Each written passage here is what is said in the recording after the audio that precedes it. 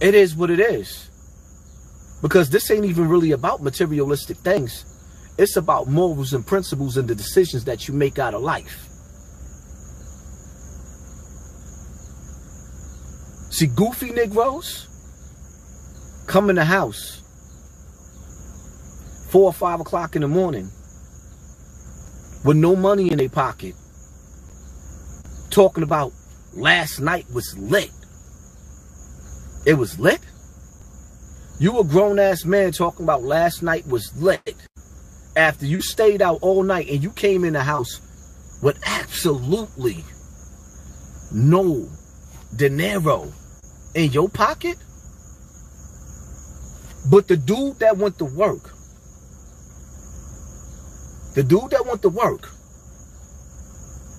to feed his family, he goofy. He can't be around us real ones. But you want to know what's funny about you cats that be calling dudes like that goofy?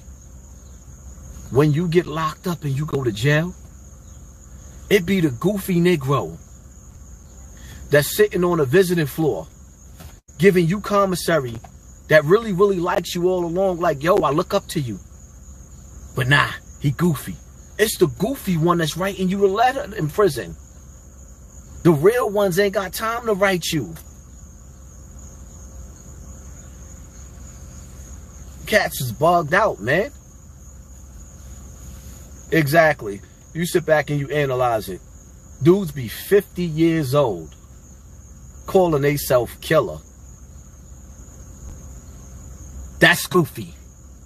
If you 50 years old and you calling yourself Gucci and killer and OG this, and you goofy, you're a lame. Nigga, you a grandpa. You know Google Gaga, granddaddy?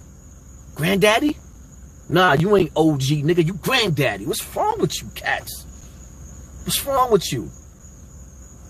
50 years old, talking about you OG, shoot 'em up, bang, bang. Killer gorilla. What? Nigga, what? Who raised you? The penitentiary.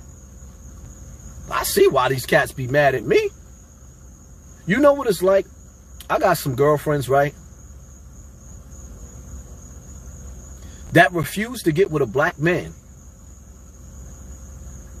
because they refuse to bring you Negroes in their house around their children, because they realize that you dysfunctional, that you live in your second childhood.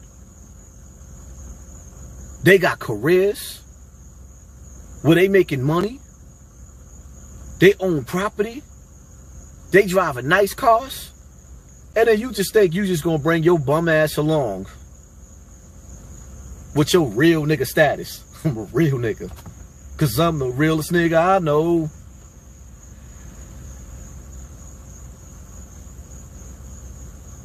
Shout out to Lord I Kim. He made a song back in the days that was fire.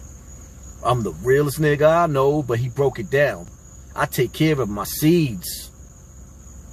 Is one of the quotes he put in while he was a... These cats are standing outside in the park, like I said, man. You standing outside in the park next to the sliding board with a 40 in your hand, and you ain't even got a kid with you. You goofy. You a lame. If you even enter the park and you ain't playing basketball, but you in there gossiping, having meetings with your set,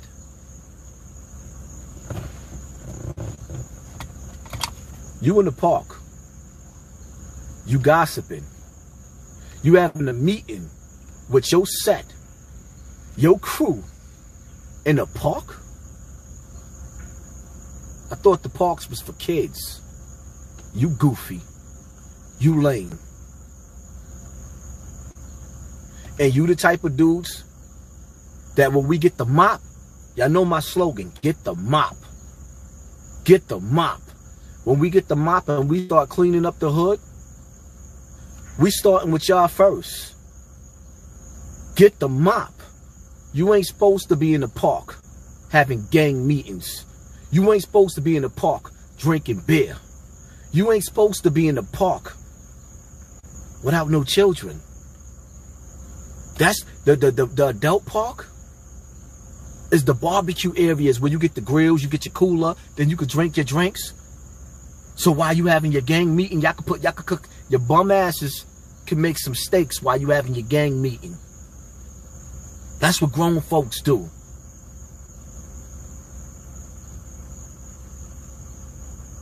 You meeting up to have gang meetings in a park where children supposed to play at, you goofy, you lame. Because when I think about parks, I think about pushing the kids on the swing. When I think about parks, I think about the kids going on the sliding board. When I think about parks, I think about no shootouts, no dead bodies. When you think about the parks, you think about brat, shoot 'em up, bang, bang, blat, blat, blat, blat, blat. What the fuck is wrong with you niggas, man? What's wrong with you niggas? Who raised you? The penitentiary, Spofford, and you proud of that. You proud that your mother was so fucking weak as a woman that she raised you to go to Spofford. I've been going to jail since Spofford. That means your mother wasn't shit, nigga. If I get up here and talk about my mama, what you think I'm gonna say about yours? That means your mama ain't shit, nigga. Get the mop. Gotta clean these cats up.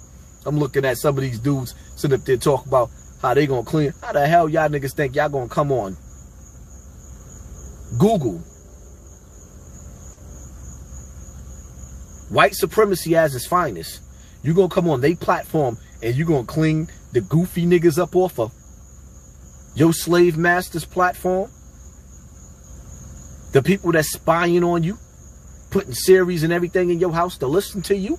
You gonna come on they platform and clean the goofy Negroes up? Nigga, clean yourself up. I don't even understand these channels that's built off of and based off of jail stories. How long you think your channel gonna grow and how big you think your channel gonna get when your conversation consists of just talking about jail? Do you realize that it is over 7 to 9 billion people in this world that get on the social media shit?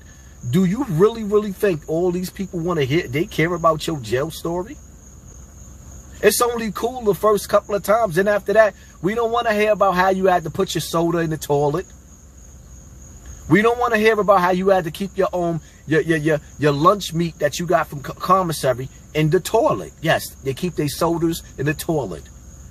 So whenever they got to take a piss of shit, they shit in the toilet. Then after that, they turn their toilet into a fucking refrigerator. No, we don't want to hear those stories. We don't want to hear no more stories about how you taking little ice picks like this, wrapping them up with a matchbook and plastic and sticking them in your butt, then pulling them back out because it hurts like you got a doodle. Then you pulling them back out and you got to bust the plastic off so you can stab somebody. We don't want to hear about it. We don't want to hear no stories about how you had somebody bring you some weed the size of an orange and you had to put Vaseline on your butt before you went on a visiting floor. You had to put Vaseline in your booty hole so that the balloon won't give you rope burn, friction marks while you stick that whole orange worth of weed up your ass. And then if you didn't wrap it good enough, you got branches from that cheap weed, you know, the little sticks. You got the branches sticking you through the balloon in your ass as you stick it in your ass. And then we definitely don't want to hear about how when you go back to your jail cell, you're going to shit the balloon out, bust it open. No, some of y'all don't even wash it off. Y'all bite it open with your teeth, doodle on your teeth, take the weed out. And now you and your mans is smoking weed in Bible paper. And the weed smell like doo-doo. Whatever you ate for the last month, that weed smell like that. And y'all blowing it down. And y'all got nerve enough to be passing the blunt back and forth. So you smoking his asshole. Who goofy? Who's goofy? Do you hear the words that's coming out of my mouth? I could end this live right here with just what I said, and I'd have said enough. Like, damn. But it is what it is.